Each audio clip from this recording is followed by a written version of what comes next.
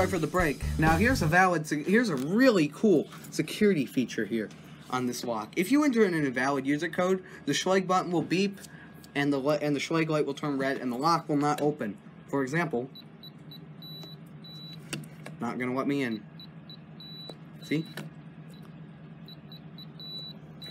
Nothing.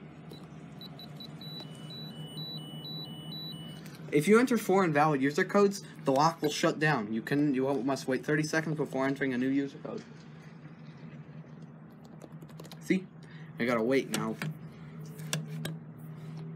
Can't get in. This is a very good security option for your lock. Another awesome feature is, while we're waiting, is the handle turns up and down when the door is locked.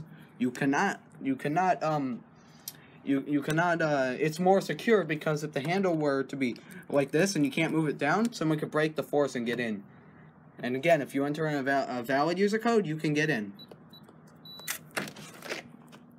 Just like that. Thank you guys for watching this video, and if you guys enjoyed, oh, one other thing before we go, restoring factory settings. Very simple. If you forgot your programming code, open the back of the keypad on the inside, remove the battery, press and release the Schlage button, reconnect the battery and press the Schlage button and hold it until it beeps. When you reconnect the battery, you have 10 seconds to get out here and press and hold that Schlage button. If I hold it right now, it's not going to do anything. And that's it. So, hope you guys enjoyed, and thanks for watching, and see you guys for more videos. Goodbye.